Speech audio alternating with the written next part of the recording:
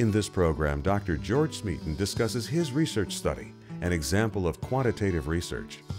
As he describes his study, pay particular attention to the research design elements, and decisions that were made during the design process.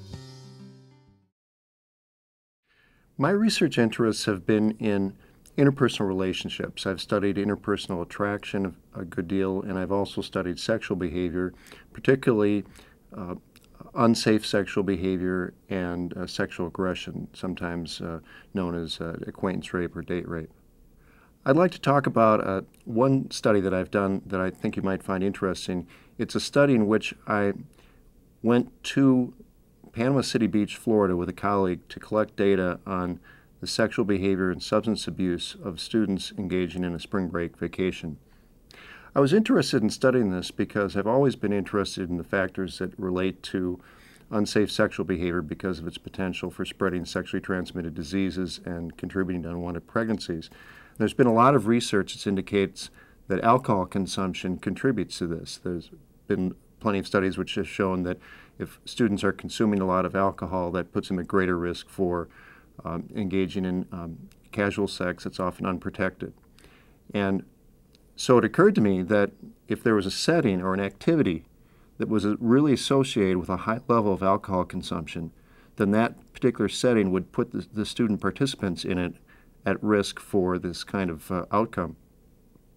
So when I thought about that, I thought, what would be a setting that would really be associated with a lot of that? And the one that came to mind immediately was the North American spring break tradition. The North American spring break tradition is really interesting because it brings hundreds of thousands of students from throughout the United States and Canada to just a few locations: Panama City Beach, Daytona Beach, South Padre, Texas, and a couple of places in Mexico. And they come for a one-week vacation over just a 6-week period of time during the spring. It's been made infamous as being a situation where a great deal of alcohol consumption and casual sexual activity occurs from the media, through MTV and through movies. But, and what's particularly interesting about that is that if that is a setting where students do engage in a great deal of unprotected sexual activity, because it brings so many people together into one place, it offers the opportunity for students to encounter sexually transmitted diseases that they might not have encountered in their home campus. And then they would have the opportunity to spread those diseases back to their home campus. Tourism has been found to be one of the ways in which HIV has been spread throughout the world. And with this population of college students, it may well be that this particular kind of tourist activity, the spring break tradition, is a key way in which HIV and possibly other STDs might be spread through college campuses throughout the country. I looked into this to see what research had been done, and I was really surprised that no one had done any research on this phenomenon, even though hundreds of thousands of students are doing it every year. So it occurred to me then that what was needed was a quantitative study to establish the baseline level of these kinds of behaviors taking place in that setting. This wouldn't be a study that would directly involve any kind of intervention, but it would have important social change implications, because if we found that students there are in fact engaging in much more substance abuse than would take place at a typical college campus and would be engaging in more unsafe sexual activity, then that would suggest that possibly there could be interventions that could be done on the home campuses and maybe at these settings that could possibly reduce the spread of sexually transmitted diseases to college campuses. After I decided to study the spring break phenomenon, shortly after that I met an individual on my own campus who happened to be a hospitality and tourism professor who had studied the spring break phenomenon from the business perspective. He'd studied the financial impact of spring break destinations on the local economy and things of that nature.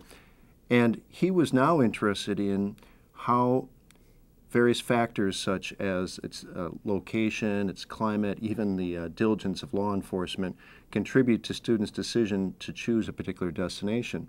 So when he heard about my interests in studying the sexual behavior and substance abuse of students in spring break, he was really excited about the possibility that the two of us could work together to put a survey together that would answer all of our collective research questions at once.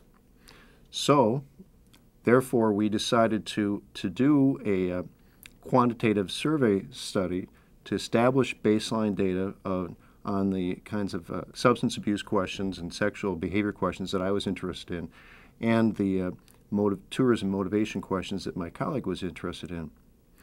Once we decided that we wanted to do that approach, we had three things we had to figure out. First of all, we had to put together an instrument, and secondly, we had to figure out an approach to administering that survey instrument, and then third, we had to determine a sampling method. The instrument was kind of difficult to put together because no one had done anything. Typically, what you do in that situation is you try to use a measure that's already been used in a previous study. There were no previous studies, so we had to make it up from scratch. What we wanted to do was we wanted to make sure that when we put this survey together, that students wouldn't, when they took a look at the questions, immediately be turned off by some of the more sensitive questions that we were asking. So again, when we designed the survey, we were very careful to make sure that we started out with the least sensitive questions, the questions dealing with tourism issues. And then we moved to questions that were slightly more sensitive, alcohol questions, then the illegal drug use questions, and then finally the sexual behavior questions. That way we built the rapport with the respondents. By the time they reached the most sensitive questions, they were very comfortable completing the survey. When we had put together a survey that we were fairly satisfied with, then we brought it to some of our students to get feedback. And that was really an important thing to do because they gave us some really good suggestions. One suggestion in particular was we had a question where we asked students how often they drank to the point of getting intoxicated during their spring break vacation. The highest choice we had on that was every day. But our students told us that that wasn't high enough, that in fact students during spring break often get intoxicated more than once a day, once during the daytime, possibly once in the evening, and they said there are some students who are intoxicated the whole time they are there. So as a result, we added more than once a day and all the time to that particular item. So it was really important to get some feedback on our survey from the population that we would like to give it to before we actually administered it. When it came time to determining how we're going to administer it, the typical way that a survey like that is administered is in large lecture classes. Students are already assembled. They're given the survey maybe beginning of class or at the end of class. That's a good way of doing it for a lot of purposes because it's very economical. You can watch over the students to make sure they're taking the survey seriously. And unlike mail surveys, they're not going to lose the survey or forget to turn it in.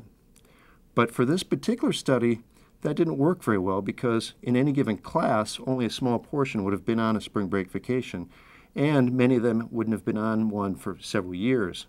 So their memory about it wouldn't have been very clear.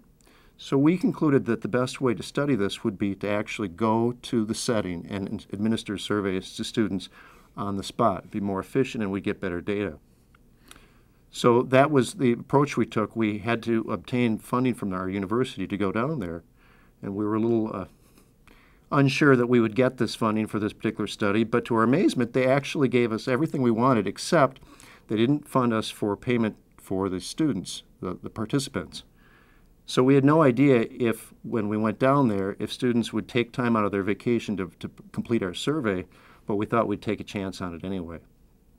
So we did, and when we arrived there, we determined our sampling method after we kind of looked around the situation.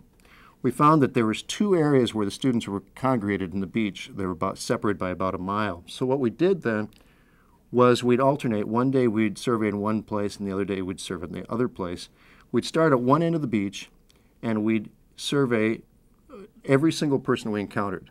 What we'd call that is a convenience sample, strictly speaking. But because people arrange themselves fairly randomly on the beach, and because we were encountering every single person that we came along, we came up with a fairly representative sample of the students who were on this vacation. It was amazing. We approached 800 students during a scope of 1 week, and we only had 5 students who turned us down. And our survey design seemed to work very well because no one who started the survey discontinued it at any point. Every survey that we gathered was completed. So that approach that we did of starting out with the safe questions and moving to the more objectionable ones seemed to work quite well. When we returned, we analyzed the data and we found that students did consume a great deal more alcohol during that setting than would be typically the case on an average week on campus. In fact, the items more than once a day and all the time were frequently chosen by students down there. And we could see that that was true based on our observations of the students on the beach. With regard to sexual behavior, it was relatively uncommon that people had sexual encounters with people that they hadn't met before during spring break, but when these things did occur, they were often unprotected. One interesting finding that we found was that we found that males who had a relationship partner back home were more likely to have sex with a new partner during spring break than males who did not have a steady relationship partner back home. So that indicated that this setting really did have the potential for spreading STDs to people who were not even involved in the activity. We came up with a lot of good baseline data on these kinds of behaviors from using this quantitative method, but there were a number of questions that we couldn't answer from this approach. For example, one of the most important questions was, did this setting contribute to this extremely high levels of substance abuse, or did we simply see that students, the portion of students who are already extremely high users of various kinds of substances were attracted to come to these places in the first place? So that's something we wouldn't know from our data. We would wonder maybe if males with relationship partners at home, if they go on vacations of this nature with a specific intention of developing, of having a outside fling, or if that's something that just happens. We'd wonder possibly if students are aware of the risks that are involved in this kind of vacation, or if maybe they are aware and they're just willing to take those chances. The way to answer those kinds of questions would be to go and do some type of focus group research or possibly in-depth interviews, qualitative research designs, and that's something we would like to do as a follow-up to this quantitative study that we did. It was a good first step, a means of studying something that had never been studied before, but our data approach still leaves many questions that we need to answer using possibly other approaches.